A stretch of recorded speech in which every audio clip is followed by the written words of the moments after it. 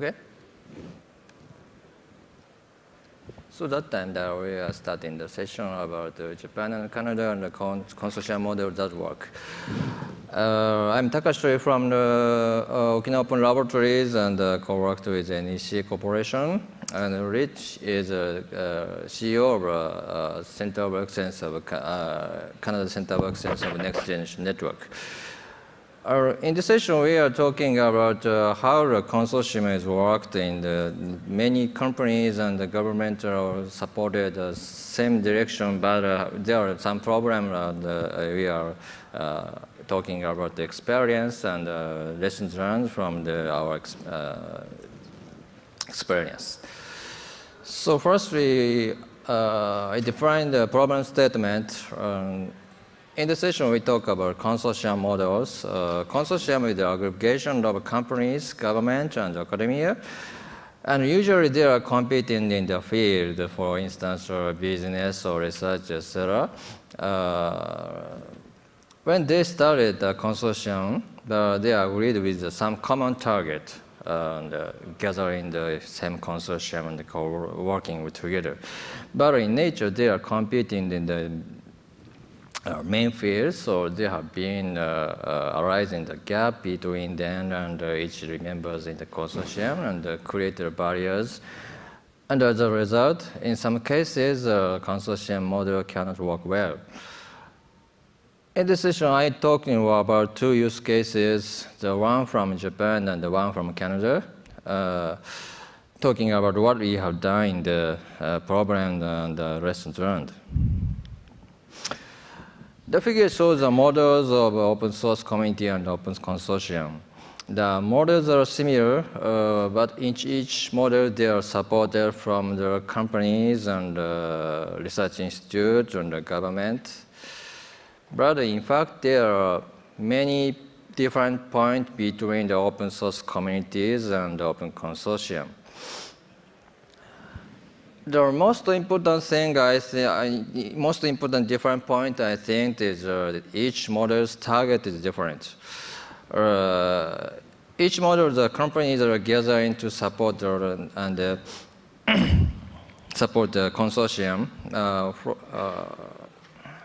In the open source community, for instance, OpenStack, many companies are becoming the member of OpenStack foundations and paying their member fee and contributing their employees to develop the open source for OpenStack and supported this type of OpenStack summit. In this time over 7,000 people are gathering. Their sponsor company have paid big money for this event. In the open source community, their motivation and target are contributing of creating the ecosystem more bigger and stronger around the open source, for instance, OpenStack. And in the open source community, the most valuable person is a developer. Developer is the most high level of open source community. And for instance, the OpenStack Summit active technical contributor are given the free code, and the Design Summit is very cared about Wi-Fi connectivity or some electricity or coffee and snacks, etc. This target and the motivation are simple and straightforward, and they are developing the software, so-called upstream first. So in the contrary, the open consortium is there that are not so simple and straightforward. In many cases, they are targeting to their companies are targeting the R&D for business. R&D is many aspects, including the level test, component level testing, the product evaluation, the system POC or interoperability, etc. There are many types of works in the consortium. From government side, their motivation is economic growth. So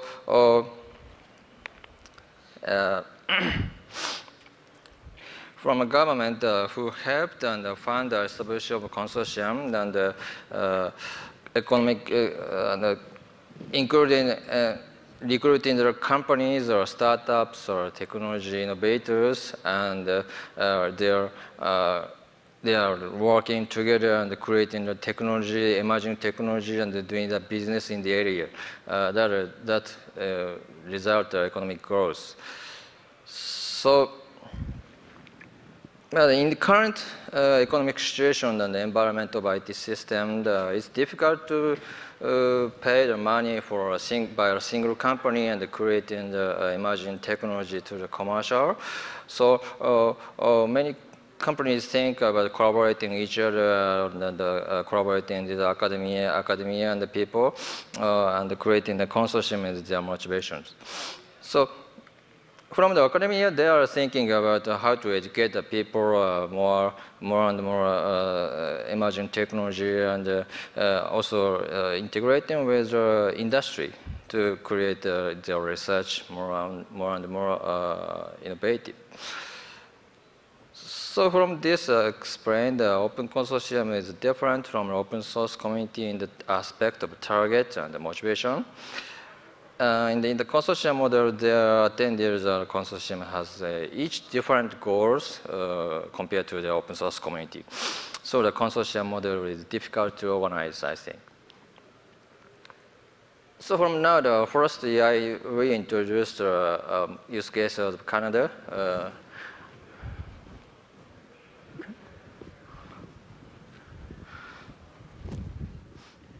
Great, thank you. Yeah, thank you. All right.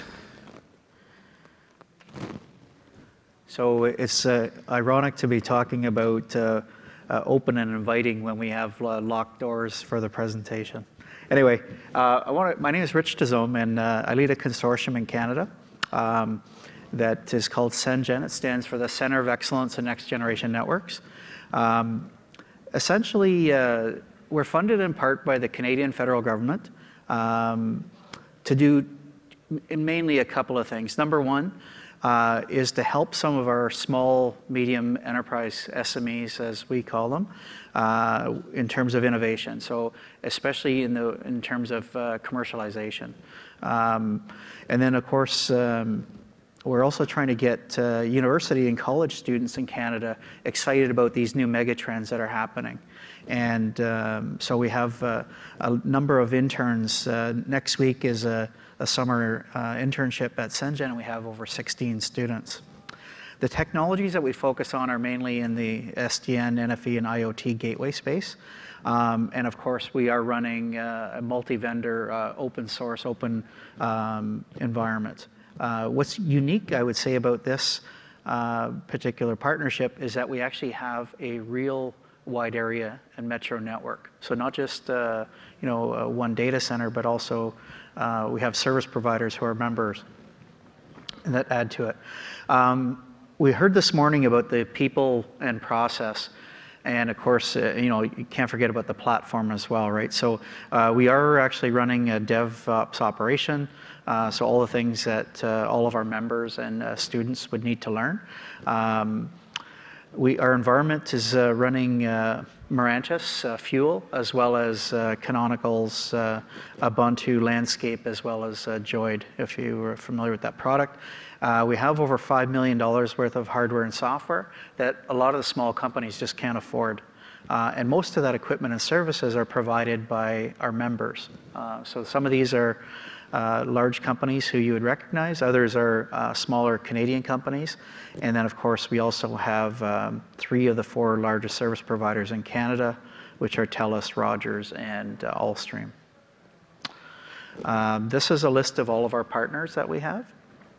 A lot of them are on the software side and the hardware side and test areas. The companies on the bottom are companies that we actually had a significant proof of concept with. And on the green, I don't know if you can see that or not, this is actually some of the funding that these small companies actually were able to achieve. Now, I can't claim success on it all, but certainly it's at least one company where we had 100% direct impact on whether or not they received VC funding. Canada, of course, geographically is a very large country made up of many government and academia, universities and colleges, and various government labs. And basically what we're trying to do is gather anyone that's actually interested in collaborating in an open way. So basically we're inviting any of those groups to participate with us. That we have, of course, affiliations with all of these organizations, and we're members of all of them. In terms of some of the services, so we have, you know, kind of what I'll call the charity part of the business, which is what the government funding, basically the students and the small Canadian companies, right, helping them commercialize.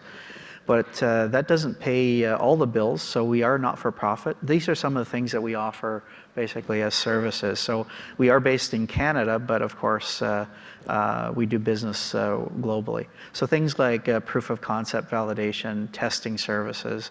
We're also certified ONF training partners, and we're also doing the certification exams as well. And of course consulting. This is what our environment looks like. So we have about 6 clouds. 5 of them are doing proof of concept projects. That's based on the canonical landscape environment. We also have our production infrastructure, which is using Mirantis fuel, and of course being run with OpenStack.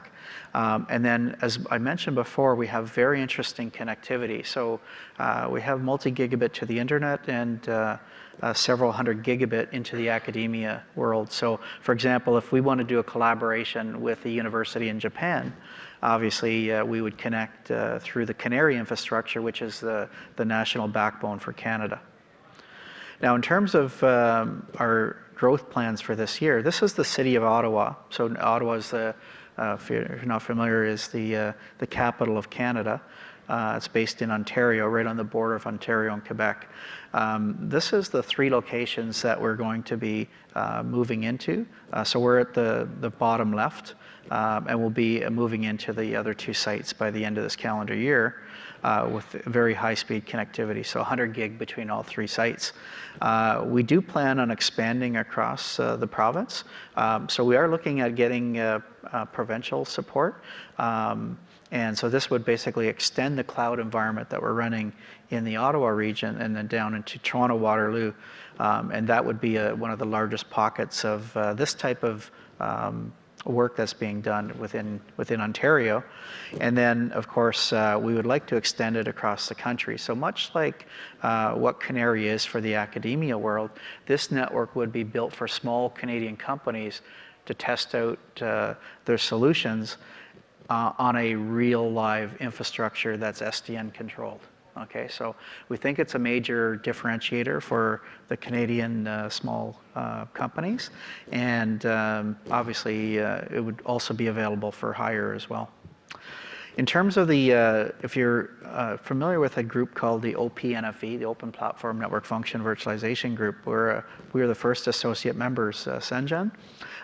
This is a worldwide integration lab, and we are putting in a Pharos lab hopefully by the end of this month. And that would be about the 10th or the 11th lab around the globe.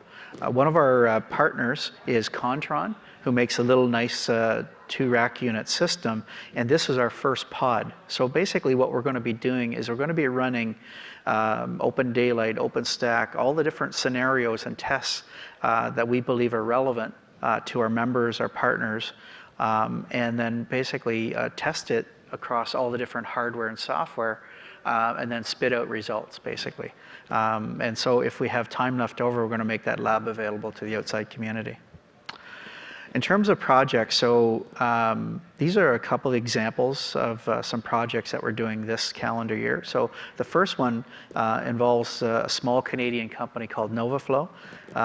They're based in Montreal, and TELUS, who's the 2nd largest service provider in Canada. And essentially what they're doing is they're using open source, effectively white box switches, which are connected through with Quagga and then running a BGP session with a virtual MX from Juniper, so 2 of them. And so the scenario that this would be is, for example, if you wanted to have a peering arrangement, and let's say you want to do it at, say, lower cost, or some of the traditional routers and switches. The smart city infrastructure, or smart city services, this is our poster child for the proof of concept that we're going to be doing this year. So the lead company on this one is Juniper, and the small Canadian company that's we're working with is called Inisibe, and so they're very active in the open daylight community. So if you know ODL, I think the Inisibe is the 3rd largest contributor after Brocade and Cisco. This environment basically is going to be, the concept is open fiber, open hardware, open software for a smart city, okay? So think about that. So, you know, the fiber is owned, let's say, by the city as opposed to a service provider. You're using white box switches, which can be easily, you know, changed out if you want to move from gigabit to 10 gigabit and so on. And then, of course, the only scalable multi-vendor open environment is, of course, OpenStack, and that will be a big part of this. So very exciting, and we're going to be showcasing this in Germany at the OPNFV Summit in Berlin at the end of June. In terms of collaboration, so this is Canada and Japan. So, you know, clearly we've done a lot of work. The groups are similar. There are some differences between the two. We're aware of other organizations in France and other places that have this type of thing.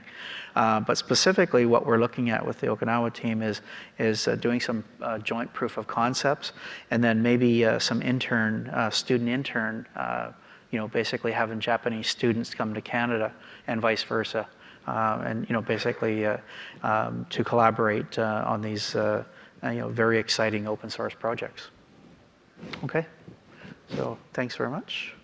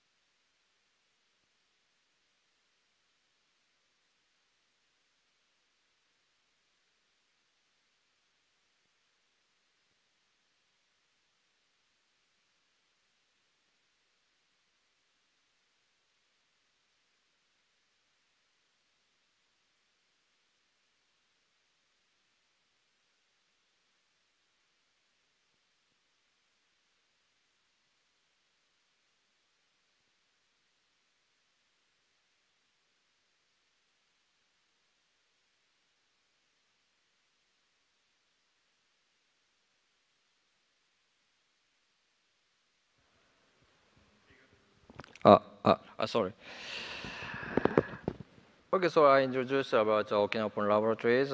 And the base of Okinawa Open Laboratory is Okinawa Prefecture, the South Island of Japan, and have slightly different culture compared to the mainland Japan. We are supported from Okinawa government, and Okinawa government have established a vision of IT called Okinawa Smart Hub. Because of the geographical placement, Okinawa is more near to Asian countries such as Taiwan. And if the sky is clear, the Okinawa and Taiwan also see each other. And according to the vision, the Okinawa Prefecture government have been doing several activities in these years, such as constructing the data center in Okinawa, and then connecting the overseas fiber cable, or recruiting the application companies to the Okinawa Prefecture. One of the activities is our laboratory that I will introduce in the session. Our relationship with Okinawa Smart Hub vision is our Okinawa Open Laboratory is contributing to realizing the Okinawa Smart Hub concept. Our role is attracting the leading companies and organizations or educational institutions or research institutions from inside Japan and also from Asia and gathering the Okinawa and collaborating with each other and creating the attractive technologies and cooperate with communities such as ONF or OpenStack or Linux Foundations or open on daylight, etc. And our mission is R&D for more practical applications, platform, infrastructure in the area of SDN and cloud computing and using the open source software, especially for we are using the OpenStack.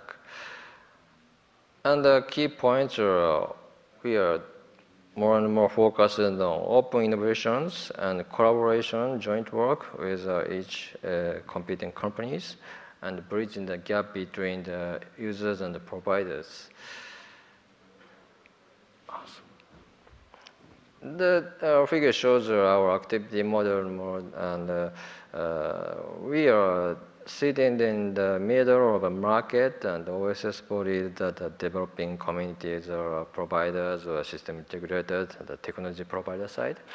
Our purpose is bridging the gap between market and technology providers. And so we are describing the use cases and verify the technologies, and creating the POC and the reference design, and promoting the result. And so these activities are based on our test bed we are developing in these 3 years. We have over 40 servers and many types of switches in our test bed. The model is more similar with OpenNFB or product working group in the OpenStack Foundations. The current membership member is over 40 members, and that include telecom, carrier, user, system provider, integrator, startup, etc. A large portion of our members is from Japan, but you are promoting in Asia, so our members are from Taiwan, Korea, China, Malaysia, etc. And also, there are several companies from Okinawa local companies, Okinawa local university, organization, etc. That where community is more diversity, and that is collaborating with each other. I introduced several project results we have been doing in these 3 years. The first is the development project example, OpenFlow patches. That are patch panel OpenFlow application that implemented in the OpenFlow controller. That are Liu is entity guys are developed and provided by the open source. So user can control in the network topology from our developing GUI and creating the network topologies. For example, the host 1 and the host 2 are connected via these switches. So this network topology user can design from the remote by the GUI and the OpenFlow controller and the OpenFlow switches inserting the OpenFlow by using the OpenFlow to the switches, and the desirable networking topologies are created. And that technology is already used in our testbed, and our testbed user can control in they're using their project by designing the network topology more flexibility. That is a POC example we are doing in 2014 the Interrupt Tokyo, demonstrating Interrupt Tokyo. That is automated scale control. We have constructed the multi-region environment of OpenStack and Tokyo and Okinawa and the US, and we are demonstrated auto-scale control, monitoring the network monitoring and the server load, and controlling the auto-scale automatically according to the networking user using the bandwidth. This is our first POC you're doing in the Okinawa Open Laboratories. This example is a joint project with Taiwan. IIII is some research institute. We are collaborating with IIII and creating the service function chaining use cases.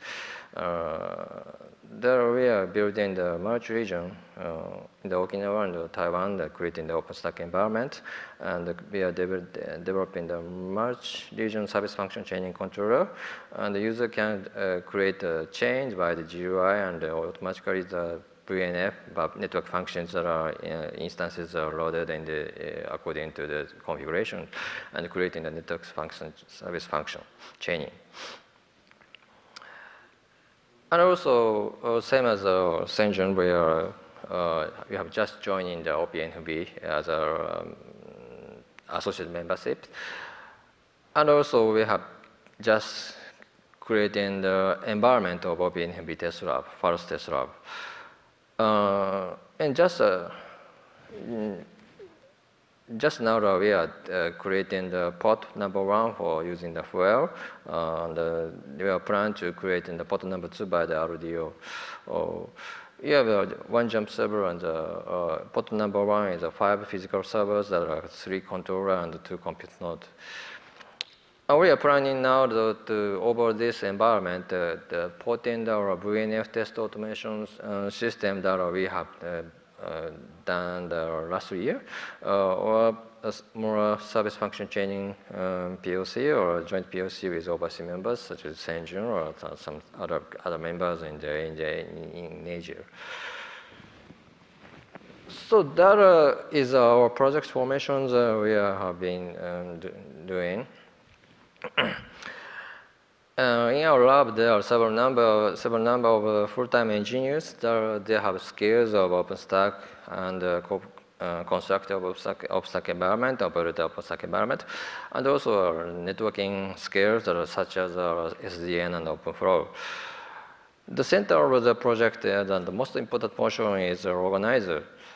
We think the organizer is a key of this project. They are sitting between the full-time engineers and the corporate company and the research institute and academia who joined the project. The organized task is very important and difficult, I think. The first is they create the plan of project and setting the goal of a project. And second, recruiting the members, companies interested in that project and create formation of the project. In parallel, the organizer has to communicate with a board member of our lab or staffs, and also communicate with stakeholders such as the government, etc. And after starting the project, the organizer manages each member's activities and follow how they are processing toward the goals. And in addition, promotion is an important task for organizer. There is going to the next project or next action or project, and also seek the next collaboration project for not only the members, current members, but also the recruiting the new members from the outside or from Asia or from global or from OpenStack ecosystem, etc. But in these 3 years of our lab history that we have faced with many mismatches from member companies. We also, some frequently said about our members that could you buy our product, or could you demonstrate and promote our product? Could you use our product in your POC, or could you introduce potentially our customers? We think that the background of this mismatch is they think that consortium is as a marketing perspective.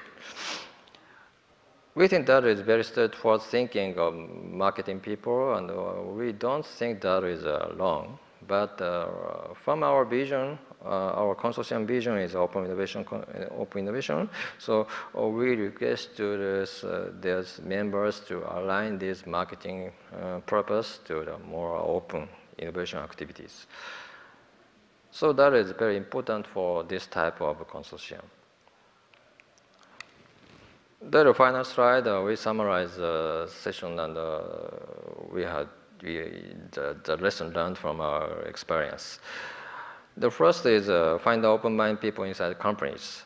The human resources is important in this type of consortium. And to success the consortium, it's important to find the people more open. In many cases, front side people is not so open. That we have to find open-minded people inside of companies. For the purpose, we have just started a forum to recruit in the more open-minded people inside the companies or members. And education is a big part of this type of consortium. The Okinawa Open Laboratory or the CENGN is also doing this education program. We think the current IT and network system is becoming more and more software-defined and possible to control and manage by the code. So that is called the infrastructure as a code, we think. So we have from a consortium, they're educating the people more full stack is a very important thing. And I also introduced the organizer as a key point of this type of consortium. The culture of the project is defined by the organizers, so that it's very important to decide who is the organizer and hire the organizers. And for our members, the business is the final goal of their business from the company members, and so we have to keep the balance for each member's business. If we are focusing on several type of limited companies perspective, limited companies business, other members can maybe feel that unfair for the consortium, and that is if that situation occurred, open innovation is not achieved. Finally, the consortium is difficult to organize, but so keep the vision and the identity of is very important, and provide value based on the vision and the active identities are very important thing, and keep it is very important to success in the consortium. So thank you for your time, and that is the end of the session. If you have questions or comments, that is 5 minutes. Do you mind? There's a few microphones, I think. Please speak at the microphone. Sorry, there's one right on each aisle. Just recording the session. So. Okay. Hello, Xavier Prehem. I'm coming from the IRTBcom. It's a kind of research center with private members and with state members in France. We are working on the same areas as you. I will discuss with you maybe for collaborations later on, but my question is, how do you manage between big members, small members, and IPR? So the big members, we have Orange, for example, in our research center, and we have SMEs.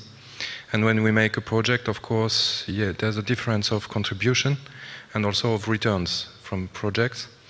And the next question, or the associated question, is how do you manage IPR if you develop patents or whatever? Okay, so maybe I can take for Canada first. Okay, so for CENGN, what we do is we have that exact same situation where we have very large members, and a lot of them are even multinationals as well. And then, of course, we have, from a 3-person SME all the way through to several hundred. So we have that exact situation. The default for us is that the intellectual property stays with the SME. Typically, it's their innovation that has got the member interested in doing this commercialization or this proof of concept. That being said, it is, that is the starting position, and then anything can be negotiated after that. So, you know, if something was created as a result of this very large company and this small company, it would have been predetermined ahead of time, so you don't get into any legal issues.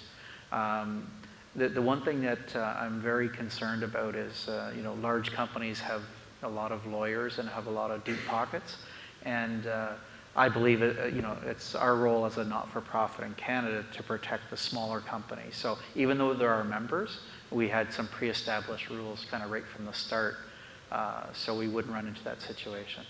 Because, well, as you know, I mean, you know, anytime any lawyers get involved in anything, it gets very complex and very expensive very quickly, and something that small companies just couldn't afford. Okay. And in Japan, I don't know. Sure. There are very difficult points for managing the organizations. We are caring about the small companies more and more, but the baseline of our guideline, the criteria for the project or activities are based on the technology is important. So you have to care the small companies, and but that is so. We think that technology is first. And from the IPR, the aspect of IPR, we are creating the technologies, but we promise with each company that is license-free for the output of our development or our research activities that are going to open with some maybe currently up to licenses. Okay, so neither your organization or your organization is owning the IPR? None of them? So in the case of, we actually, CENGN ourselves, we chose one project last year, and we're probably going to take 2 or 3 this year. So in the case, it will hold the same position as our large multinational or our very large members, and that is that the IP would stay with the SME, but then anything that we did jointly would be shared. Okay, thank you. You're welcome. Okay, any other questions, comments? All right, well, thank you very much, really appreciate it, and you know, it's always tough being before lunch and within a locked auditorium, but I really appreciate you guys hanging around. All right, thank you. Thank you.